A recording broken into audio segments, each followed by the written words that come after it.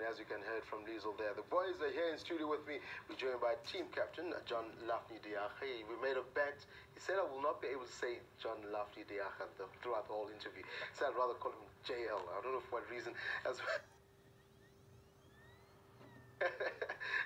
well as Dean O'Brien. Gentlemen, thank you for joining us. John, I'm going to start with Dean. Yes, I'm going to start with Dean. Before you go to some pictures, I know my executive producer says there's some pictures of you guys preparing. I want to speak to Dean. 23 years old, China. This is what? Your third Davis Cup tie, if you do get to play, if the captain obviously chooses you. One could say it's a feather in one's cap, but it is anytime you represent your country, it's always a great feeling. Yeah, I mean, it's an unbelievable feeling. I mean, as a kid growing up, it was always a dream of mine to represent my country. I had my first Davis Cup call about 8 months ago in Slovenia. Went there, didn't get chosen in the top 4. Kept playing my professional tournaments around Europe, North America, and then I got another call to represent South Africa against Russia in Russia, which was an incredible experience.